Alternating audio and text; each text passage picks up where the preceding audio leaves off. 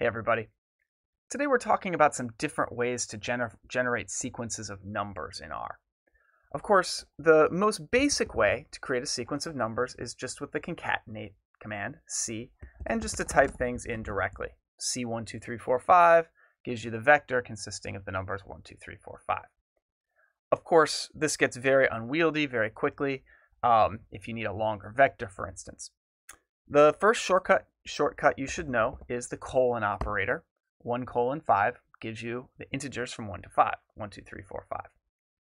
More generally, the colon operator starts at the first value you give it, and then goes in steps of size 1 until it gets to the top value you give it. These don't necessarily have to be integers. For instance, we could do 1.2 colon 5.2. You still get steps of size 1, but of course none of these are integers. It's also okay if the separation between these two values is not an integer, so 1.2 colon 5. What R will do here is it will start at the lower value, still go in steps of size 1, and then stop right before it gets to the top value. So that top value is never actually attained. R does not give you back a value bigger. Fantastic.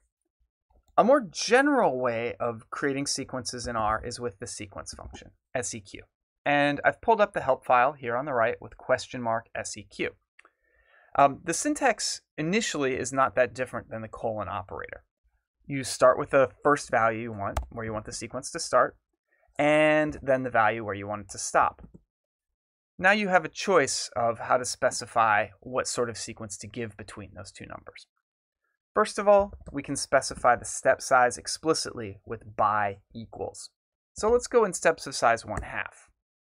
1, 1.5, 2, all the way up to 5. Again, if the step size is such that when we start at the first value and go in those steps, we don't hit the top value exactly, that's okay. Here, with a step size of 0.3, we get to 4.9 and then 5.2. Much as with the colon operator, R leaves out any value that comes after the upper limit.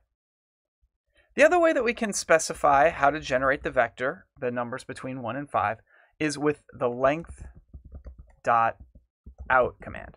And here we're explicitly saying how many values we want R to generate. So just to start, let's have R generate 10 values.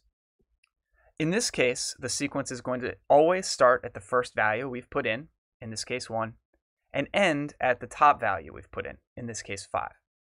The last argument, length.out, just tells R exactly how many values to generate. So in this case, we get out a vector of length 10. The last argument that is sometimes useful that I want to mention with the sequence command is the along with argument, which we could use to replace by or length out. So let's say we have some other vector, x, and let's just make it 3. Let's have a vector of length 3.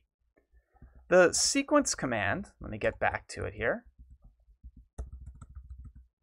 can be used with the along.with argument, along with equals x, and what it will do then is to generate a sequence from 1 to 5, so from the first parameter to the second, that has the same length as the vector x. So sometimes that's potentially useful as well.